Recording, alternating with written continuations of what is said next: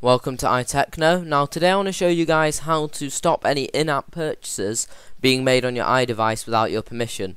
Now a common problem when you give an iDevice to kids is they seem to play their game and end up buying a load of stuff while they're playing that app, and this costs a lot of people a lot of money.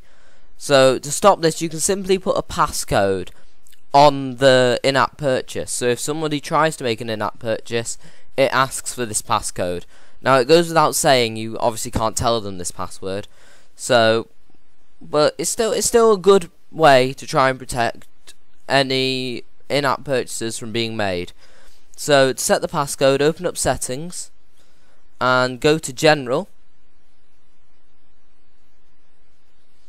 and then scroll down for a second and click restrictions.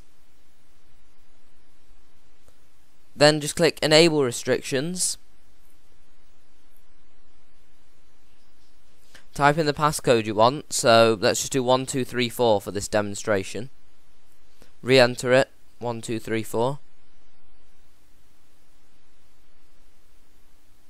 Now here you can see there's restrictions on all of these apps. So turn on restrictions for whatever you want to have a passcode if you wish to gain access to. So for example, if you wish to access Safari, you can turn it on, but you'll need a passcode to access it if it's on. So mess around with that as you want, but down here you can see there's in-app purchases. Now if you want a passcode to be asked when you make an in-app purchase, flick that to on, and here you can see there's require password.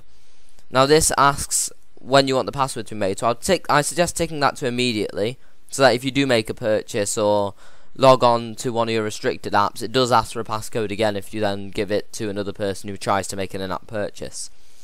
So that's a simple way to stop in-app purchases from being made on your iDevice.